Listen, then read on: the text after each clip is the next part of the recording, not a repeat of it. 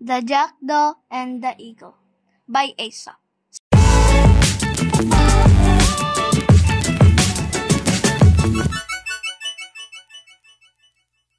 Hey guys, so it is May 23 and our story for today is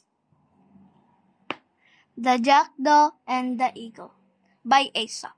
So let's begin our story.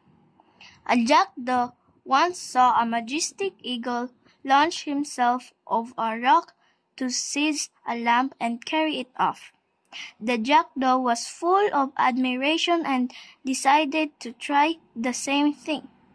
He divided upon a large ram, but his claws became entangled in its fleece, and he was not able to get himself free. The shepherd laughed when he saw what had happened. Once he caught the jackdaw free.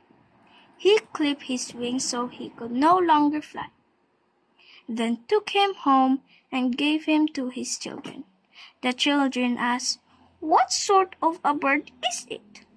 The shepherd replied, "It is a jackdaw, but it would like you to think it is an eagle." The end. And the moral of the story is, if you pretend to be something you are not, prepare to be found out. The end. Thank you so much guys for listening to my story.